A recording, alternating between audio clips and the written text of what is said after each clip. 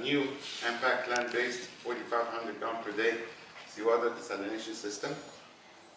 This system is very basic to use, very simple.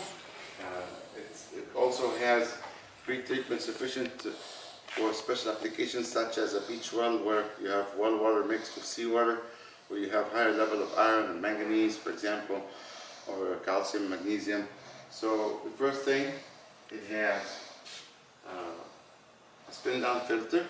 The spin-down filter is to remove any suspended solids greater than 50 micron. And then it has an ion exchange system with an automatic valve to backwash and regenerate on time. Then it would have a multimedia activated carbon, catalytic carbon, depend on the application, along with KDF and polyphosphate to treat hard water conditions. Then it has 5 micron sediment filter to remove any suspended solids greater than 5 micron. There is also a feed supply pump in case if the water is settling in a settling tank, it would be able to draw the water from the tank and pressurize all the pre-treatment. Then from there, after the 5 micron, the RO pump will bring the pressure up to about 800 to 900 psi, which I think is about 45 bar, if I'm not mistaken. The RO pump will boost the pressure of the water and take it to the membrane elements in the back. The membrane elements will remove salt, and then from there the water is going to go into your permeate or your freshwater settling tank. Once the tank is full, the system is capable of flushing itself. We have filters that draw fresh water, and then from there it goes back into the sediment filter and flush the whole system with fresh water after each use.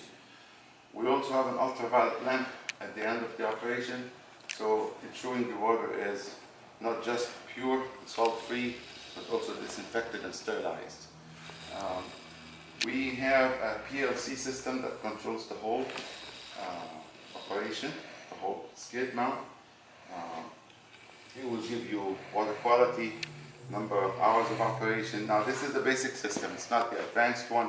We've got more advanced ones with stage DMI and touchscreen PLCs. However, this is just the basic one. So we'll show you the water quality and conductivity or ppm, we'll show you the water temperature, we'll show you the number of operating hours. You will also be able to, if anything goes wrong, will beep and give you an audible alarm as well. Audible and visual alarm both.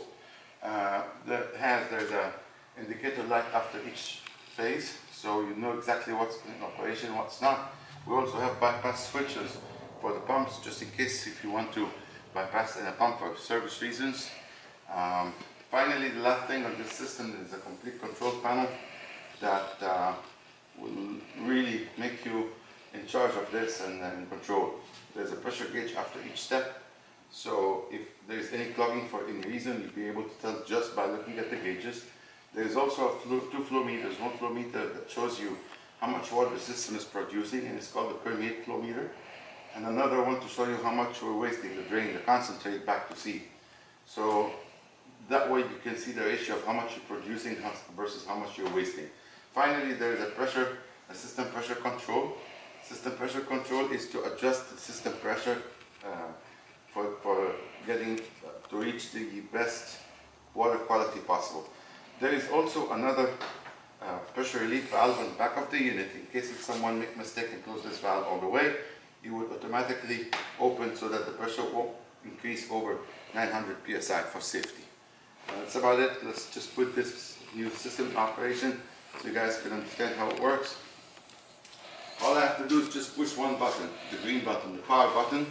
Once I do this, the feed pump will start, pressurize the system, then the RO pump will start. By the way, the RO pump also has a variable frequency drive to smooth the operation of the system. Let's push it to start and show you how it works.